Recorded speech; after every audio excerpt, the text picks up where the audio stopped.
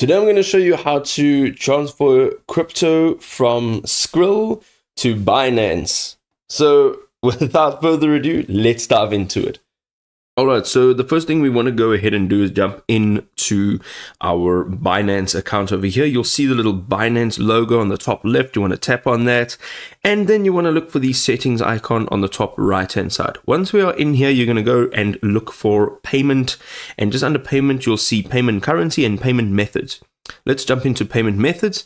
Here you want to look for P2P settings, and here you can buy and sell crypto through their peer-to-peer exchange, right? So we want to look for P2P payment methods. Let's open this up. Right at the bottom, you'll see it says add a payment method, and they will by default give you your bank transfer. Okay, so what you can actually do here at the bottom is you're going to go ahead and tap on all payment methods. It'll show you all of the payment methods available. Now you can either scroll like this, you can tap your finger down on the alphabet, scroll on the right hand side, you can go all the way down to S, or you can simply go into the search bar and you're going to go and type in Skrill.